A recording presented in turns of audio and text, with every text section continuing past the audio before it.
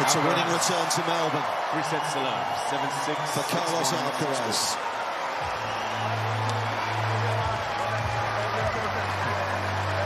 Healthy respect shared between the two. That was a fun contest. Gasquet played a big part in it early on, but the #2 seed prevails in straight sets to get over the first hurdle. That was fun, Nick. Yeah, big time. I think, you know, he hasn't had too much experience here in the Down Under, so to come out here and beat someone like Gasquet, tested in the first set, but now he'll have that confidence, and it was just good to see him out there healthy, enjoying himself and doing what he loves. And this man's been doing what he loves for 20 years. How much more we will see of him, time will tell. His ranking has slipped outside the top 100. One thing's for sure, he's added a lot to this sport. Definitely. Still didn't leave the court without some backhands, but all love to Gasquet, one of the greatest.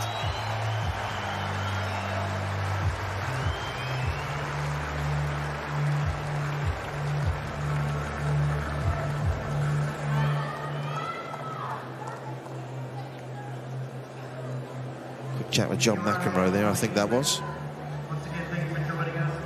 He appreciates quality when he sees it.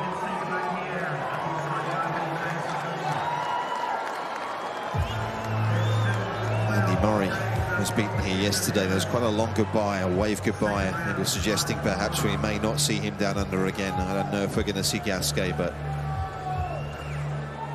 it's been a fun journey. Yeah, definitely. You just don't want to see those two guys that have achieved so much in the sport and enjoyed it so much and given the fans so much to cheer about, and them to go in a negative way, in a negative light. You know, Murray, Gasquet, they've taught me lessons and taught fans around the world. You know, anyone who loves tennis knows those two, so hopefully we get to see him a little more. Yeah, let's hear from the winner. Thank you for wearing those sneakers, first of all. Those are my sneakers from 40 years ago, so much appreciated. But I sit under in that bunker, and I haven't been here for 4 years. And I got to say, and hopefully I'm speaking on behalf of the Australian people here in this stadium, it is absolutely incredible to see you up close and personal. Thank you, man. Thank you.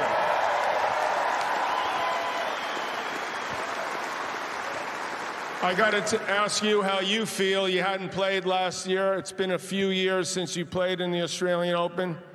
Tell me about this first round experience. Well, it's always great to play here in Australia. You know, this is my third time that I play here.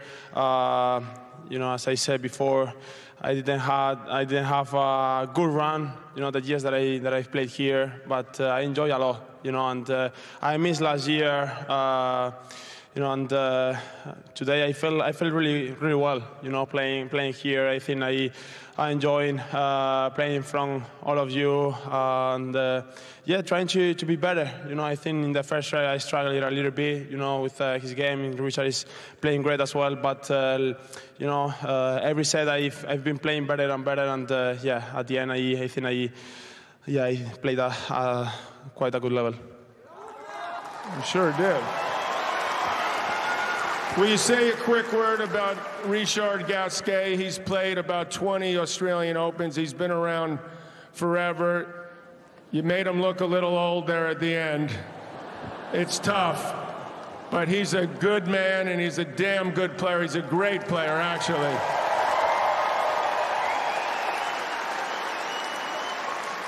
Yeah, obviously Richard is a great player, but I'm gonna say even better person. You know, he's, as you say, he's been around forever, and a really kind person. You know, we wave every single day that we see each other, and yeah, we didn't speak too much, but he's a really nice guy, and he has shown during his whole career that he's an amazing player. He has a lot of talent. You know, his backhand is amazing. You know, it's crazy the way that he hit his backhand, and obviously it's great to play against him. Obviously, he did a pretty good first set, and then I put my own game. But anyway, his talent is there, and it doesn't matter if the edge that he has. He's an incredible player. I've got to ask you, the crowd, you feed off the crowd, I think. The crowd feeds off you, your energy. You feel like at times you can hit any shot. Is there any time where you actually hit shots to try to impress the crowd and you're not that worried about the score? You just want to show what you got? Sometimes. So,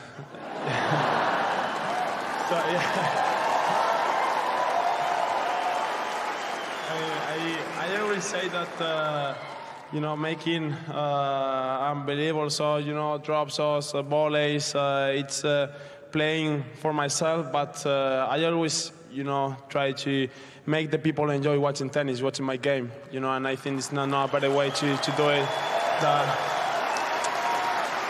hitting maybe some shots that anybody expects. So, yeah, sometimes I don't see the score, and I try to make impossible shots sometimes just for the crowd as well, yeah. Well, they appreciate that. Last thing, I've heard you say that your best quality that you have on a tennis court is your ability to smile.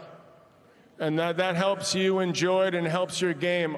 A lot of players that are playing in this event would like to know how you're able to smile through all these tense moments and how you're able to do that. Could you give them any insight, the other players?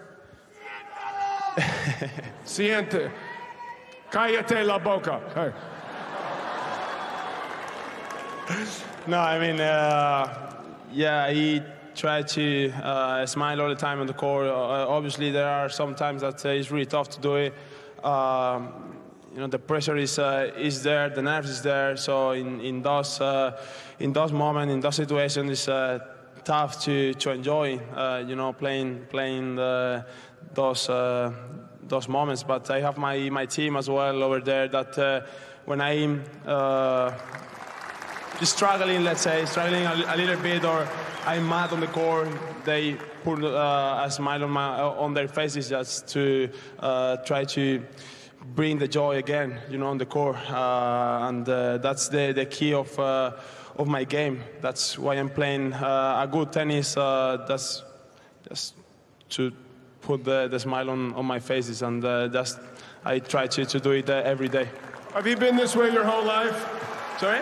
Have you always been this way since you were a kid? You just had this joie de vivre, just loved to play? No, when I was younger, I was mad all the time. I threw the racket. It was tough to enjoy myself on the court when I was young, but I learned how to do it. Well, at an old man at 20, I want to say it's an absolute pleasure to have you back in Melbourne in the Australian Open. Carlos Alcaraz, let's give it up for him. Thank you. Good luck, huh?